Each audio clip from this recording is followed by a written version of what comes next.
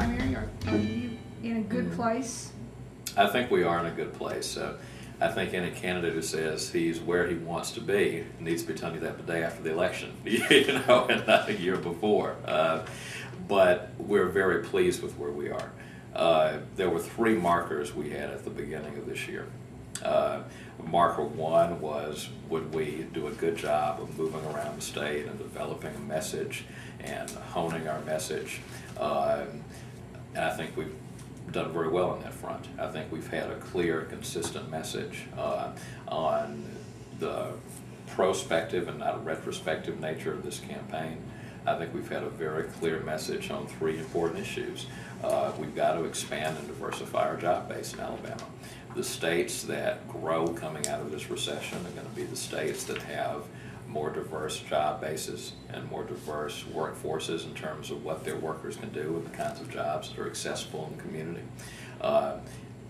We've also got to dramatically strengthen our commitment to public education in Alabama.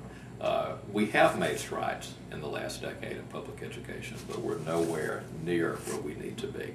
And along those lines, we're not where we need to be on the higher education front either.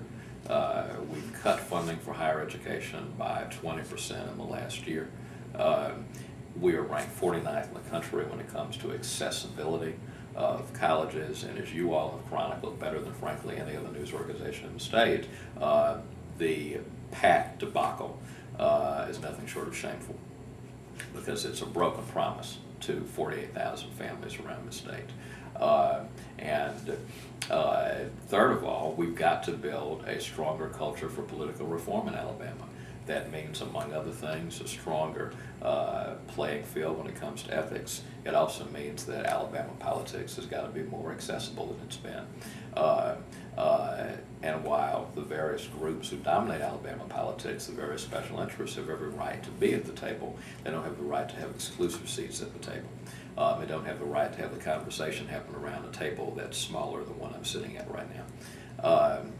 So on the first front, honing our message and driving our message home, we think we've done well.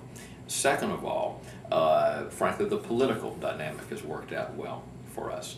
Jim Folsom would have been a very strong opponent in the governor's race. He had a base of name recognition all over the state. He had a fundraising base all over the state, and he had a network of people who were assuming he would run for governor and who were preparing to back him.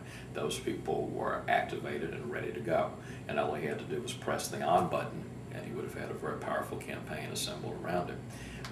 As I've been making fundraising calls today, as I've been making calls to just solicit support over the last several months, frankly, we've encountered a lot of people, who've said that we're in position to take this call now. We weren't in position to take this call a few months ago because we had loyalties to the lieutenant governor. The other aspect of that is that Jim Folsom's running for lieutenant governor guarantees that whoever is the candidate for governor, that person's going to have a very strong first officer sitting next to the captain's chair. And I saw Star Trek recently, so that's what I'm thinking in those terms. But it creates a very strong second candidate. I believe the next governor of Alabama is going to be a Democrat. Whichever one of us happens to be, we'll have a very strong co-pilot in Jim Folsom. So that's been a positive event. We've been guaranteed a very strong number 2 and a very good partner for governing after we win the election, and has frankly opened up some political fronts in Alabama. Third of all, candidly, the Republican Party is not in very good shape. If you'd said a year ago, it's fun to watch, though. Well, it got more fun today, But if you had said a year ago that there would not be a strong Republican frontrunner, and if you'd said a year ago the Republican Party ID in Alabama would be behind Democratic Party ID in most surveys, that would not have been well believed. A year ago, summer of 2008, we were showing a 12-point preference on the generic ballot for a Republican being governor of the state. Now what most polls are showing is that more Alabama voters think of themselves as Democrats than Republicans, and it's carrying over even how we think about national politics. Right now, candidly, Barack Obama is almost as popular as Bob Riley in Alabama. Now, I know if you print that, it will guarantee I will be inundated on the blogs and attacked for making that statement. Maybe not your blog, but somebody else's. So I know I just said red meat to somebody, but it's absolutely what the polls are showing now. Right now, Barack Obama's approval rating is in the low to mid-50s in Alabama, and Bob Riley's is around the mid-50s. You know, so today Obama and Riley are frankly comparable in terms of popularity. A year ago, frankly, there was a very strong feeling that running as a Democrat was going to be an albatross in the governor's race in 2010. Candidly, I don't think that today. So we've done, I think, a good job getting our message out.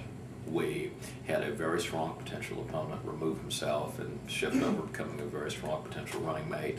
And the Republican Party is not in a strong position, and President Obama's gotten a lot more popular here. So it's been, in our opinion, a very good 6 months.